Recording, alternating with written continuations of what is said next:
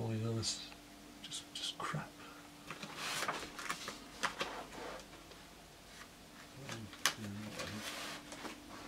There's a lot of stuff here over the years.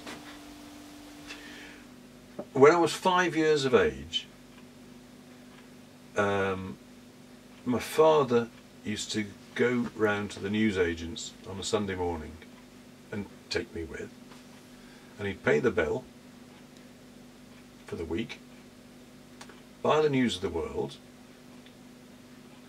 and then buy me 6 comic books. So it would shut me up. While he read the paper, I could read the comic books. And this was before Marvel Comics ever existed. So I would get Superman and Batman and Detective Comics and Justice League of America, Green Lantern, The Flash, Jimmy Olsen, Lois Lane comics, whatever. All DC.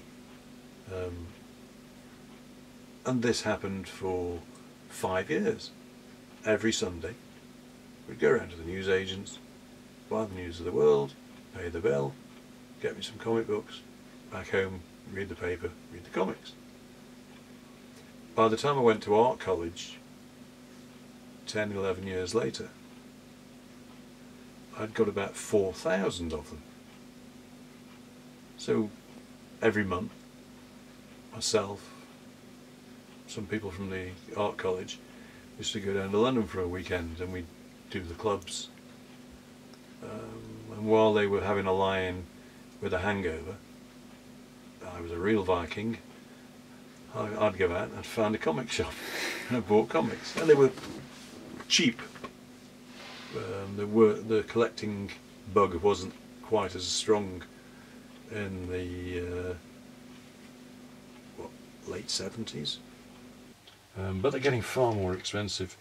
When I used to buy the regular comics, initially they were 10 cents American, which was like sixpence, old money.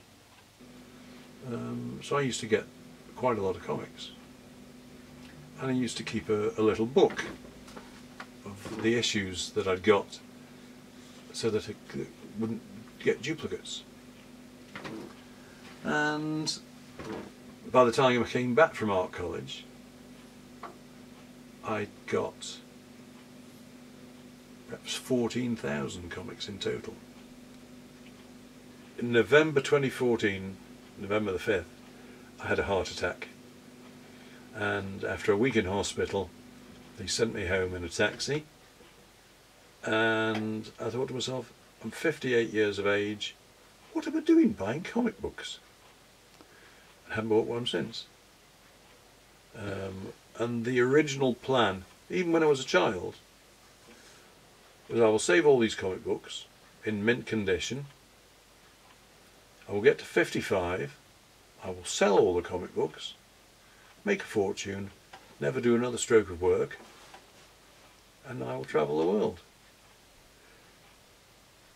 But 55 snuck up on me a lot faster than I expected. And then I was caring for my late father, and so I thought, I've got to sell these things. I moved house, and as you can see, I've got quite a lot of them.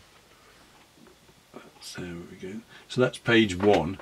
Starting at A Bizarro being the first one. It's a comic. DC is the publisher. There's 4, valued at $12, because all this is in dollars, and there were only 4 printed.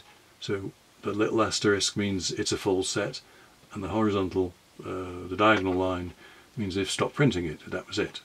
Because when you go down to Action Comics Volume 2, if it's in red, it means they're still being produced, and they're currently up to about 50 issues because they relaunched DC just over 4 years ago. But Volume 1, I've got 642 issues, which is about the last 50 years complete, and they're valued at $23,260. And I will burn down my list onto all these flash drives. and I'll go around the San Diego Comic Con and I give them to the big dealers and say, make me your best offer. It helped me with my artwork as a designer. When I first started drawing, everything had a black line around it, like they did in the old comic books. Nowadays comics are far greater works of art than they were 50 years ago. They're now a modern form of culture, which is why the movies are so popular. And some of them are quite good and some of them not quite so good.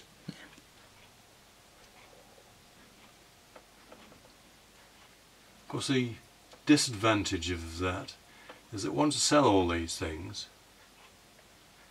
then I'll have to buy a bed for this room, so that if I do get guests, they don't have to sleep on the settee.